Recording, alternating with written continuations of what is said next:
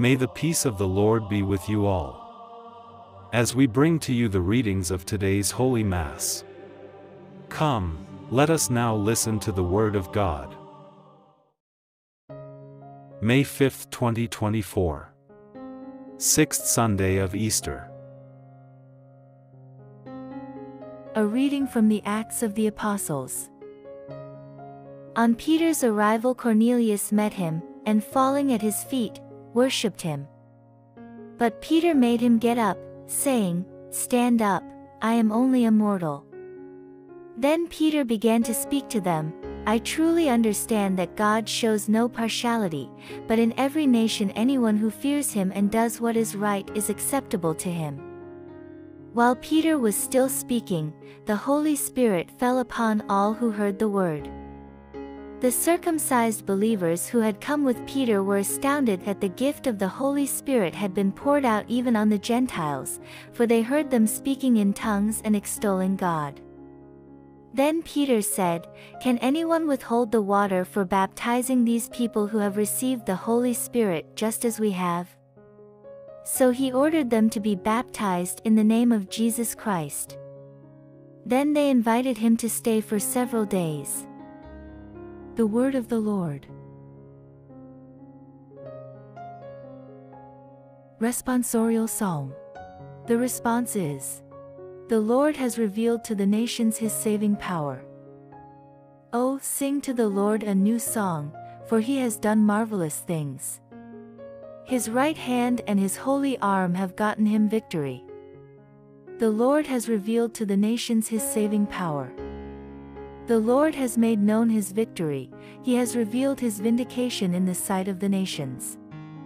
He has remembered his steadfast love and faithfulness to the house of Israel. The Lord has revealed to the nations his saving power. All the ends of the earth have seen the victory of our God. Make a joyful noise to the Lord, all the earth, break forth into joyous song and sing praises. The Lord has revealed to the nations his saving power. A reading from the first letter of John. Beloved, let us love one another, because love is from God. Everyone who loves is born of God and knows God. Whoever does not love does not know God, for God is love. God's love was revealed among us in this way: God sent his only Son into the world so that we might live through him. In this is love, not that we loved God, but that he loved us and sent his Son to be the atoning sacrifice for our sins. The Word of the Lord. A reading from the Holy Gospel, according to John. Jesus said to his disciples, "As the Father has loved me, so I have loved you, abide in my love. If you keep my commandments, you will abide in my love, just as I have kept my Father's commandments and abide in his love. I have said these things to you so that my joy may be in you, and that your joy may be complete. This is my commandment, that you love one another as I have loved you.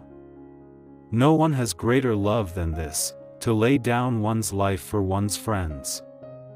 You are my friends if you do what I command you. I do not call you servants any longer, because the servant does not know what the master is doing, but I have called you friends, because I have made known to you everything that I have heard from my Father. You did not choose me, but I chose you.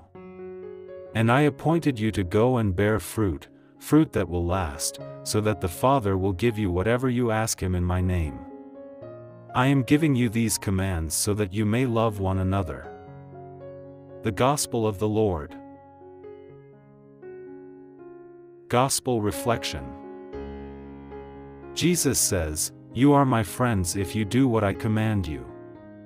Is that the measure of true friendship? That we do what our friend commands us to do? That depends upon which friend we are speaking about. There are many images we use for God. We call him Father, Savior, Master, Lord, King, Redeemer, Spirit, and Friend. When it comes to God as our divine friend, it is important to understand the nature of that friendship properly. Jesus' friendship is not one that simply makes us buddies. Friendship with our Lord is not the same as a friendship between two equals. He is God.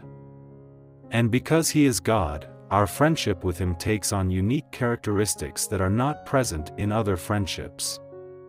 With that said, there could be no greater friend than the Lord Himself. Among humans, our friendships have various foundations. It could be that two people have mutual interests and they enjoy engaging in those interests together. It could be that two people have spent much pleasant time together since childhood. Or it could be that two people have endured some difficulty together and that experience has bonded them together. But according to St. Thomas Aquinas, friendship in its purest form is based on just one thing: mutual charity. Charity is the form of love that is purely selfless. It's a way of relating to another in which a person's sole focus is the good of the other. It is not based on one's own self-interests. It's not a matter of, what do I get out of it? In 1 Corinthians 13 verses 4-8, St. Paul defines the love of charity this way: love is patient, love is kind, love is not envious or boastful or arrogant or rude. It does not insist on its own way, it is not irritable or resentful, it does not rejoice in wrongdoing, but rejoices in the truth. It bears all things, believes all things, hopes all things, endures all things. Love never ends. But as for prophecies, they will come to an end; as for tongues, they will cease; as for knowledge, it will come to an end. This is not only the definition of charity, it is also the only foundation for true friendship. When you consider all of these qualities of charity, you will find that God relates to us in each of these ways. For that reason, God offers us the purest friendship possible. Whether or not we reciprocate these qualities to God will determine the depth of the bond of friendship that we establish with Him. But there is more. When we love God, we must love Him in a way that is proper and proportionate to who God is. For example, if we offer charity to God, we seek to fulfill only God's interests and rejoice in the truth of who He is. Thus, the charity we offer to God comes in the form of worship. He is God and is worthy of worship, adoration, surrender, trust and perfect obedience. When it is God we are loving, the very essence of the person we love requires these responses. One beautiful and consoling thing to recognize with this form of charity given to God is that it also establishes a true friendship with God. When we offer our worship to God, we are in a position to receive the very life of God in return. And the giving of ourselves, coupled with the reception of the life of God, establishes a bond of holy friendship that will transform us, unite us with Him and fulfill us to perfection. Friendship with God makes us one with Him and opens us to receive everything that He shares with us, namely, His very self. Reflect, today, upon the invitation Jesus has offered you to enter into a true friendship with Him.